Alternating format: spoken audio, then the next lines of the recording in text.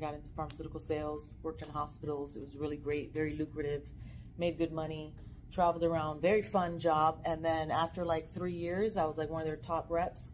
In my very early 20s, I had just finished my first master's, and they laid me off.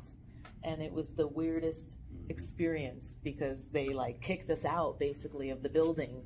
Like first we went in, nobody was expecting anything, and then you were just there for a normal day of work, and then they called you all to the human resource office, and one by one you go in there as if like you're in big trouble, like you did something wrong, and they pretty much gave you a severance package and said you don't work here anymore. We can't fulfill your position, and then security escorts you out of the building, and it's like humiliating. Yeah. And it's like, wow, I didn't even do anything wrong. I'm one of your best people. And that was in 2008. So obviously the market had taken a huge dump, for better words, and they needed to lay a lot of people off. So I was one of those people, and thank God it happened in my early 20s, because I was watching people in their 50s being laid off.